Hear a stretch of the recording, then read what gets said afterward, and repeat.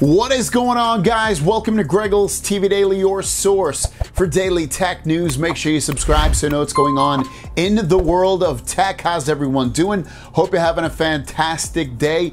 We've got, what do you say, another great day of tech news, and we've got a brand new story coming out about Apple as well. So we get some Samsung stuff and an Apple story. So why don't we start it off with the Apple story first? And this is technology that I'm really excited about. Of course, I love my folding phones and the potential of where that ends up going with rollables and all that kind of technology. But the next thing that I absolutely am so excited about is virtual reality, augmented reality, and mixed reality. And it looks like Apple's headset that they're going to be coming out for augmented reality and mixed reality is coming out super soon. Now, the story's coming from Minchi Ku, but I pulled it from Front Page Tech. They're saying that Apple's VR AR headset, which is virtual reality, augmented reality headset, is coming in January, and they released the pricing as well. And the pricing, and that's supposed to be what it's going to look like as well. Like, that's the render of potentially what it's going to look like, which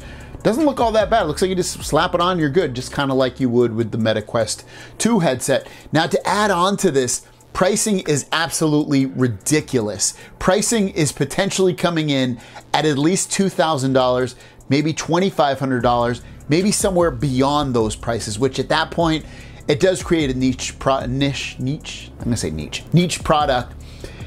Most people aren't going to buy it, and they don't think they expect that either. It looks like they're only going to make about 1.5 million of these. That's their targeted number of making, and that's worldwide. I don't know. I mean, it's heavy in terms of it takes a lot of money out of your bank account, but that's a very exciting product, at least in my eyes, and I can't wait to see what Apple does it with it.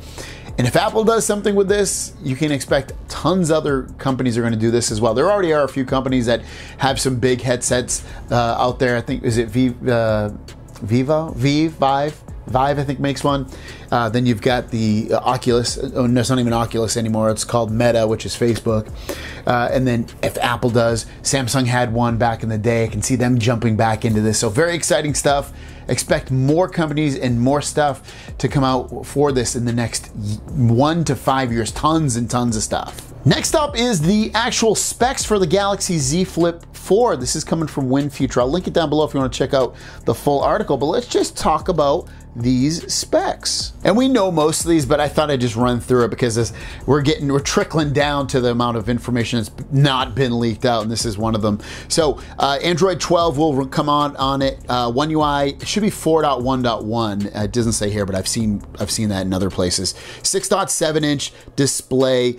It's going to have the 2640 by 1080 resolution, 425 pixels per inch, 120 hertz refresh rate on there. The outside display, we heard it was going to be 2.1 inches. It's actually only going to be 1.9, which matches what it had in the previous generations. Qualcomm Snapdragon 8 Plus Gen 1 processor, 8 gigabytes of RAM, 128 gigabytes of storage. You can also expect higher amounts of storage on that as well, so don't get locked in that it's only going to be 128. It should be 256 and 512 as well. Main cameras, you're going to have a dual camera setup, 12 megapixel and 12 megapixel, and then the front camera will be a 10 megapixel. You're going to have a fingerprint sensor. You'll have the face recognition, OTG, and then IPX8. So no dust resistance, but you will have water resistance. You can see the different sensors that are in there. Nothing that really stands out that hasn't been in previous generations. It'll have GPS and all those other satellites. SIM cards, it'll be a nano SIM connection, 5G Bluetooth, USB-C, NFC, WLAN, AC for Wi-Fi. Battery pack, 3700 milliamp battery with fast charging. Should only be at 25 watts. Doesn't say here, but yeah, it's going to be what it's going to be. 187 grams in weight, and it should start off at 1099 euros. So you're probably looking at about a $100 price increase versus last year. And then why not? Galaxy Z Fold 4 full specs. Let's talk about that. Again, Android 12 One UI, 7.6-inch foldable display on the inside with a 2176 by 1812 pixels screen resolution, 374 pixels per inch, 120 hertz refresh rate with Gorilla Glass Victus Plus. Additional display will be Infinity O, so you'll see that camera on top of the display with a resolution of 2316 by 904. Again, the Qualcomm Snapdragon 8 Plus Gen 1 processor, 12 gigs of RAM with either 256, 512, or 1 terabyte of storage. You're gonna have a triple camera setup with 50 megapixels, a 12 megapixel ultra wide, and a 10 megapixel telephoto. All of those, it doesn't, yeah, they'll have optical image stabilization. The ultra wide doesn't look like it has OIS, which I guess is normal. 10 megapixel front camera on there with, I don't see OIS in there either, interesting. The miscellaneous, you're looking at fingerprint sensor, face recognition, OTG, IPX8, which means, again, no dust resistance. You will get water resistance, and S Pen will be optional. The sensors are the acceleration monitor, gyroscope, light sensor, proximity sensor, GPS, eSIM, and nano SIM.